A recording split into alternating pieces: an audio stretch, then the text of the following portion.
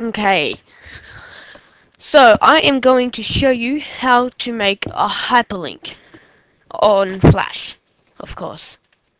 So we start a new document, and I'm going to use default button. You can make your own button like on one of my other tutorials that shows you how to, but I'm just actually going to go Windows, Common Libraries, Buttons, and I'm just going to select one from here. I'm going to get classic buttons. I think I'll just pull out one of these buttons. There we go. So yeah, you just drag them out, and then you got your button. I'm gonna make it pretty big so that you guys can see it, because on YouTube the graphics are really bad. Okay, so you should be able to see that. Of course you can see that. It's big.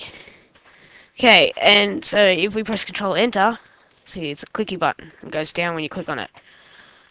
Okay, so if I click on that button, and I go Actions, I'm going to type in some code, and if I can find the code, hold on.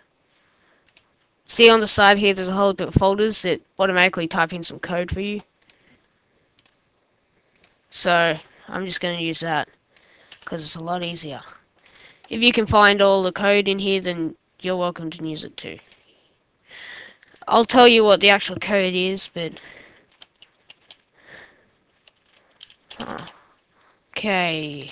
So I'm going to make mine go to google.com.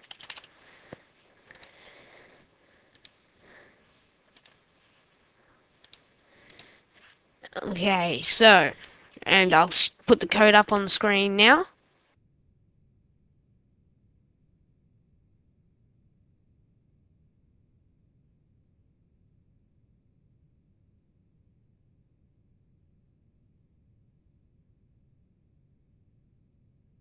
Okay, so after you've typed in that code, if you click on the frame here up the top, you might want to put in some more code that if you've got more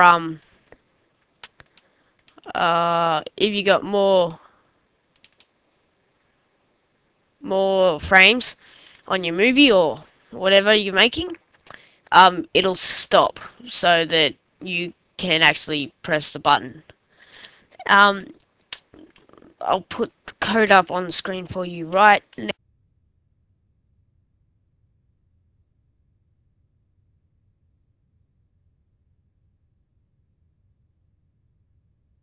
Okay, so now we've got that.